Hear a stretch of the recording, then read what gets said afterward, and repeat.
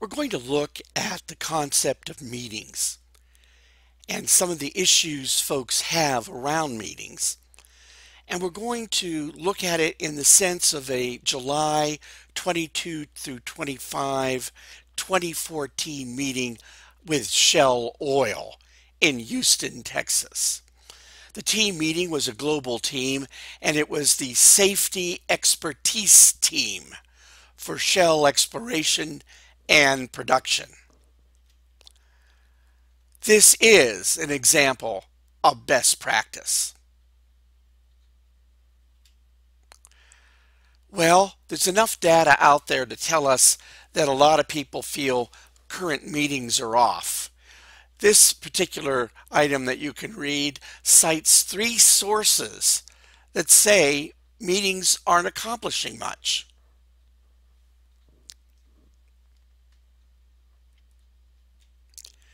And this source says that 70% of meetings don't help them get any work done. And my colleague Harold in Houston, his view of meetings when we worked together in Delaware. Harold would always say, "Now that your meeting is over, I can go back to work." And I would always say, "Harold, a meeting is work." So, for your consideration, a meeting or a workshop. This is my colleague, Bruce Jacobs, currently in Parker, Colorado, just outside of Denver. He's a global manager for operational safety in a shell business, exploration and production, E&P. He recently sent me an email with pre-work requests to team leads, the agenda, the meeting rules, and instructions for a gallery walk. What did he have as pre-work for the team leads? He gave each a chart. In this case, he asked this individual to place in the photographs of each of the people on his team and where they are physically located.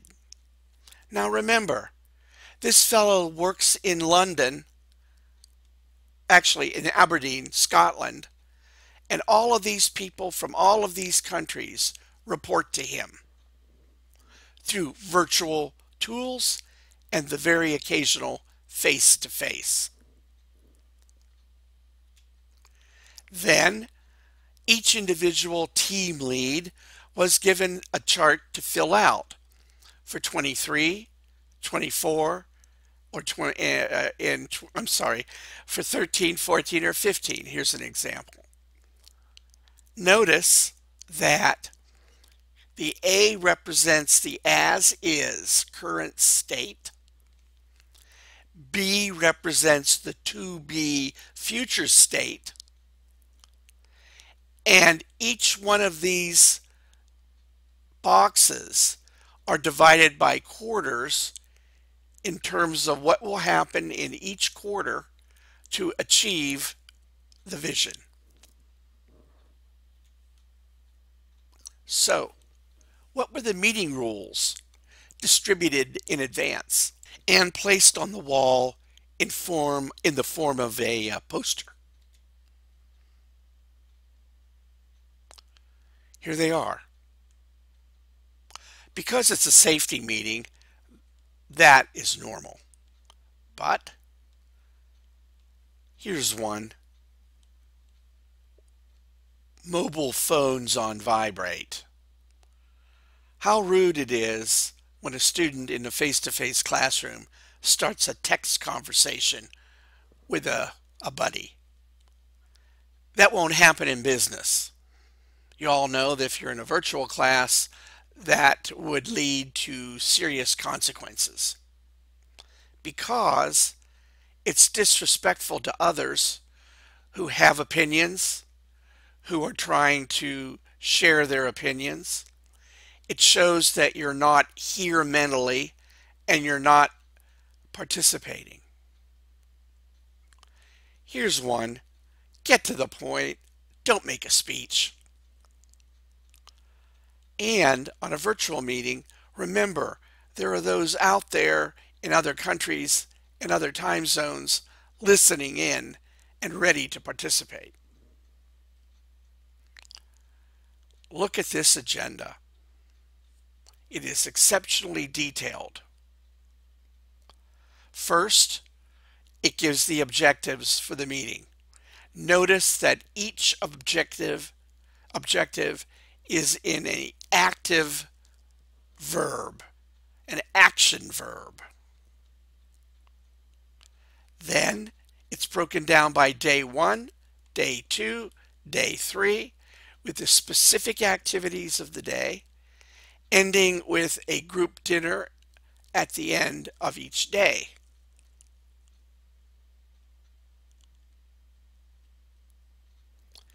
Then an even more specific daily agenda with the topic, the amount of time allotted, the beginning time, and the discussion leader.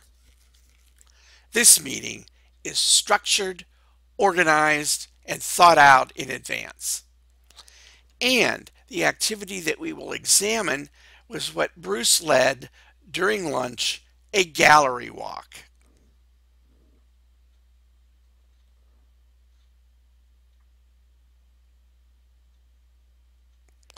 He handed out a piece of paper that gave the session, the time during lunch, the expected outcomes, and the process. Let's look at the process. The posters prepared by team leads were up on the wall, and members from other teams circulated through looking at the posters and with their post-its, thinking about the areas Bruce laid out for them, placed a question or a comment on each poster. Following, there was discussion, response to the questions, and a discussion. For example, remember the poster that this team lead was to populate with pictures? Here is a poster populated with 2 pictures of the 2 people and 4 questions up here or comments by other people in the audience. Then the team lead has to respond to these 4 questions in a discussion format. Down at the bottom, you remembered the poster of A as is, to B, and the various years, the various quarters. And here you can see 4 people have left questions or comments that the team lead must address. The first year, you can see it is divided into quarters. Notice that this business process assesses its own effectiveness. This one had a question posted on it. Same here, a question. The outcome of the meeting, near the end of the meeting, is an action plan. And here's an example. Here's the item. Here's the timing. Here's the lead. Here are the resources that are required in order to accomplishment. This was from 2013, the previous year. Green means it happened. Red means it failed. Then the discussion is around why did the assessment of training needs fail? Why is it in trouble? What do we do about that?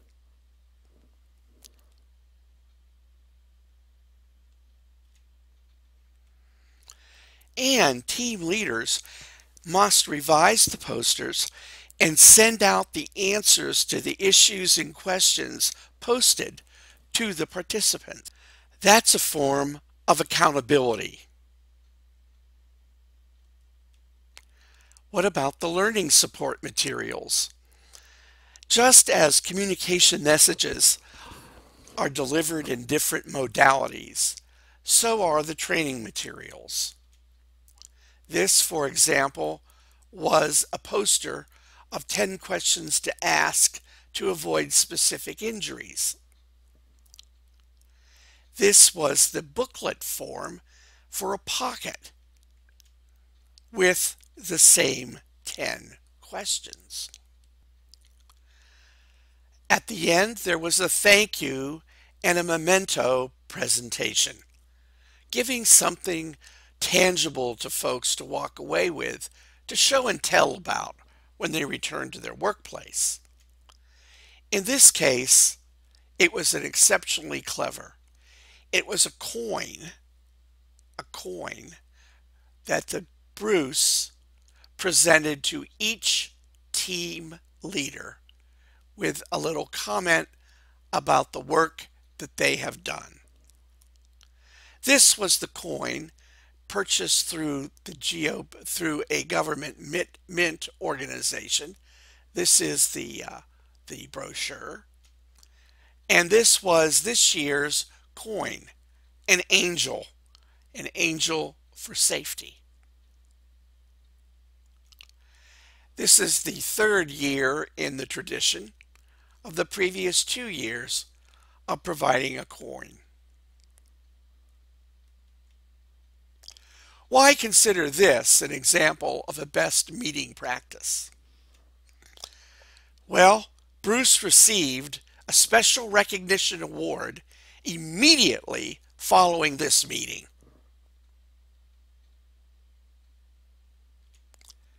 It was organized and structured. The pre-work inherently made the meeting information and decision focused. People got up and walked around and did stuff. They spoke to one another individually, in pairs and in groups.